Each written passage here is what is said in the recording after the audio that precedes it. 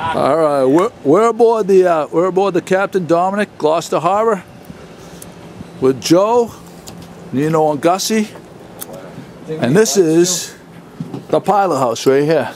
And this is where it all happens. This is where all the decisions are made. Where you're gonna go fish, where you're gonna set on the gear. That's right. And this is the station right here, where you this is where you sit. This is where I sit. These are my machines, all my chat machines, my sound machines, my radars, all radios, VHF radios, Jesus. GPSs. There's a lot of equipment radar, here. Maps. Wow. So what is that thing right there? That it looks like a hydraulic control. This here? This is steering. It's hydraulic steering. Oh, that controls the rudder? Yeah, that's controls the rudder. Also, this does too. Oh, so you can go either way. I can steer either way. Yeah. I gotcha. Wow. Yeah. So you have there's a lot of electronics. Boat tracking system for the government. This right here. This is you're not going anywhere without them knowing where you're going nowadays. Right. All right, and then you have your charts over here. Yeah.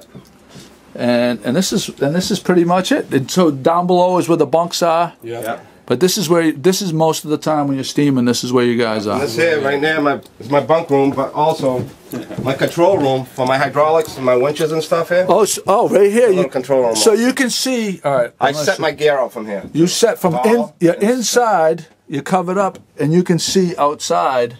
Right. What you're setting out the doors and the gear from here and the net. Oh, that's a nice setup right there. So roll out of bed. Roll out of bed and roll back. Whatever you want to do, Joe. Nice, Joe. Yeah. They can prove it from the Enza Rosa, Joe. Yeah. I know. The Enza Rosa. Oh my God. That was old school. Yeah.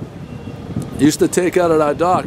But this is what you call a stern trawler. And the stern trawler, right, you guys have two nets, and it's the reason you have two nets is if one gets torn up on the bottom, you'll set the other one out? Exactly, Joe, exactly. Yep. It's time savings. Yep. It saves you time. You tear it up, you set the other one. So right now, we'll show people what happens. Right? That's what you call the winch.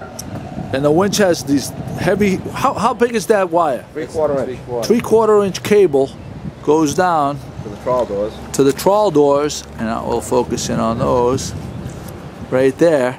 And those separate the net, and the net goes off the back off of a big drum, and there's a trawl door there, and there's a trawl door on the other side, and it spreads the net to get the maximum kind of like a funnel effect in the ocean, cone shaped, and then the fish go in there, and then you haul them back aboard. Pretty simple, really. All right? All right, there we go. Let's go down into the fish hole. Sure.